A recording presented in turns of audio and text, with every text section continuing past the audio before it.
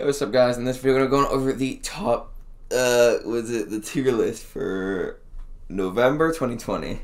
Sorry, my brain kind of just turned off. And as you might notice, if you watch the other ones, I changed the color of the red in the, or of the skill and mystic class, the different ones, because hopefully it's good. But in the other videos, I don't know if it was the background. I think it was. I tested it a little bit. And for some reason, the skill and mystic class always look blurry, the text. I think it's because it's the background. Now that I changed it, it shouldn't be blurry, so hopefully it's not. So we're going to talk about all the changes to the tier list, and then we're going to talk about the new characters. So first, Falcon went from absolute trash to S. He goes straight in the S tier. Where's Falcon? Excuse me? Did Falcon get deleted? I'm very confused. Okay. Oh, I'm actually retarded. No, he's a skill character. I don't know why my brain thought he was fucking mutant.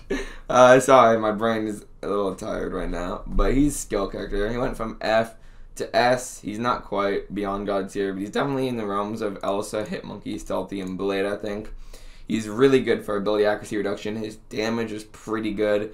He does kind of rely on being awakened for the extra damage, but if he's not awakened, he still has the utility. But I find a lot of fun using him. I have a video on my channel of him one-shotting Labyrinth, Labyrinth, Ant-Man, and yeah, his damage is pretty good. I will say, I could have one-shotted the Abyss thing, but like his protection kept triggering. It was really annoying, so tragic. But yeah, he's a really good damage counter. He can counter like magics, Korgs, Electros, all that fun stuff. So yeah, I put him in the S tier. So just like some other characters that got buffed, he went from straight F to top tier, basically.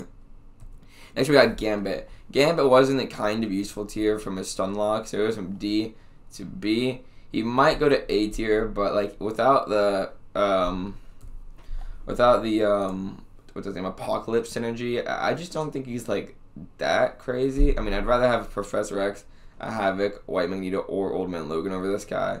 So I don't know. I mean, you guys can write in the comments what you think.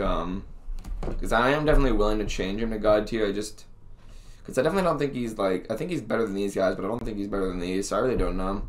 So yeah, tell me what you guys think. Red Goblin got a demotion from high God tier to just God tier. I was hyping him up a lot, but the more and more I saw gameplay of him, the more and more I realized just, like, when he's in that damage phase, he's crazy, but he just doesn't, it just takes too long to ramp him up, and I thought, like, for an account like mine, okay, that has pretty much every Beyond God tier character in the game, other than Torch, I believe. I'm pretty sure I have every other character except for Cosmic Ghost Rider. Cosmic Ghost Rider and Torch are the only two Beyond God tiers I don't have.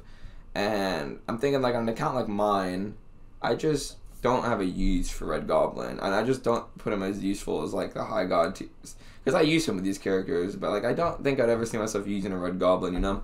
So yeah, he just goes from S to A.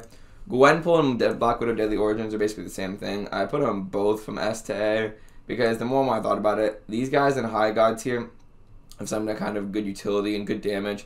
These guys are kind of just both damage. They obviously both have good utility, like Gwenpool and her ability accuracy reduction, but pretty much most of the skill characters up here can do what she does and better. Same thing with Black Widow Deadly Origin, so I just put them both down a tier. Because I just don't look at them as high God tier anymore. They used to be, but not anymore. Elektra goes from usable to decent because that ability accuracy reduction plus like the pacify mastery is pretty good, and the crit past 25% guaranteed crit is pretty good also. So I thought I would just give her a slight promotion because she's definitely better than like these characters.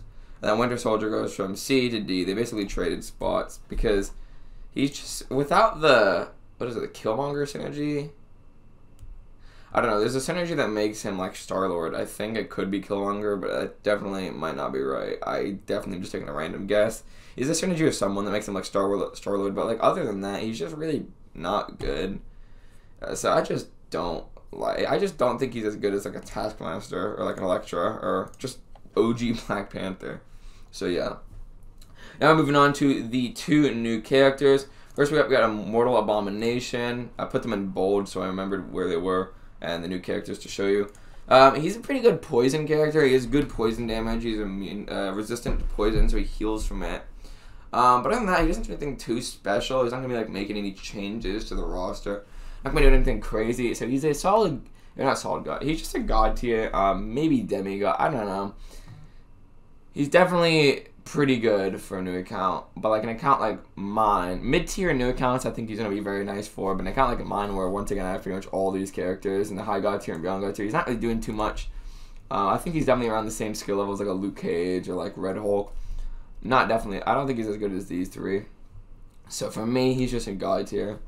Next we got Immortal Hulk. This dude is trash, dude. Like he's literally, okay, to put it in perspective, he's only one tier ahead of characters like Yellowjacket, Sentry, and Electro. He's in the same tier as like MODOK, Mr. Fantastic, and generic Hulk. He's just not that good. I mean, his damage is really good in certain scenarios, but it's the fact that there's so many scenarios that he doesn't work in just makes him not good to play. I don't like how they made him lose his own health. I feel like if they took that out, he might be better, but like, why did they have to make him take his own health? I mean, he's not like OP damage-wise. Like, the more I think about it, like, I mean, he can get crazy numbers, but like, even then, other characters can do it. He does better, faster, and without losing their own health. He just has too many downsides, too many ways that like he can just die. Can't deal with debuffs at all. Can't deal with like a lot of shit.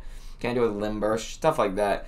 He's just really not good. So for me, he's just in the C tier. Like characters like Nightcrawler, generic Old Hulk, Mole Man, like Yondu, Drax, Hood. I mean, he's like one of these types of characters. He's just not that good. He's gonna have some of his uses. I think a scenario he'll be good in, the only thing I can think of is Gimme. That's the node I think it's called, where like they take damage when you gain health, so you could gain like a crazy amount of health. So yeah, also that notification, if you heard, was me, not you, so don't worry about that. But yeah, he's just not that good. So he just goes in C tier for me. So yeah, hopefully you guys enjoyed the November tier list. This month we didn't really get that good characters. KT1 has a good video on the 2020 champions. I'd advise watching it, but he basically talks about how champions this year, and he was thinking the same thing as me. I was gonna make a video on it, but I was kind of lazy. I think I made a video on it like a few months ago, but I still had faith they'd release better characters. But this year they didn't really release any like game changers. They didn't really release any like crazy powerhouses. I know you might think Cosmic Ghost Rider, and yeah, he's really good, but like Cosmic Ghost Rider was the only good, pretty really like beyond god tier game changing character they released this year, and yet he still doesn't compete with like the gods of 2018 and 2019, the Omega Reds, the Archangels, the Agons, Nick Furies, the Ghost, the Corvus, Doom. Like he just doesn't. He has crazy damage. His damage, I'll give him that, is like beyond crazy. But 2020 just, I don't know, the year is kind of disappointing. Like they haven't released any like broken characters. That's the best way to put it. But we still have December, so hopefully they release like an Aegon Ghost level character, because that'd be fun. I mean, it's been a while. I've been using the same characters for the last like 3 years, dude, and I'm like, I kind of just want some crazy new powerhouse that I like need to get, that I'm like desiring like crazy, which hasn't really been the case for any 2020 characters. So yeah, hope you guys enjoyed this video. Go like, comment, subscribe, and yeah, I'll see you guys in the next one. Peace.